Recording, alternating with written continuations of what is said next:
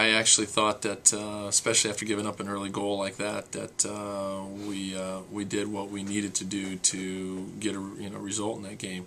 I actually thought that England did not play particularly well. I think that England, I don't know if they made the changes. There was some question. They brought the one player out in the first half, and then made a couple changes right out of halftime. So no, I think the goal was very unsettling. If you don't play well, but you still win the game, then kind of everyone stops talking about it.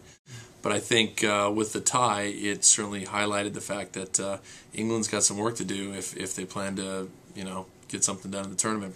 In terms of the U.S., it's a great result, but it's all about the next game now, because the next game is the one you're going to need to have now to give yourself a chance to move on. So the pressure now turns to the United States. I think the first game, definitely the pressure was on England, and now the pressure has gone to the United States because this is a game that they need to win.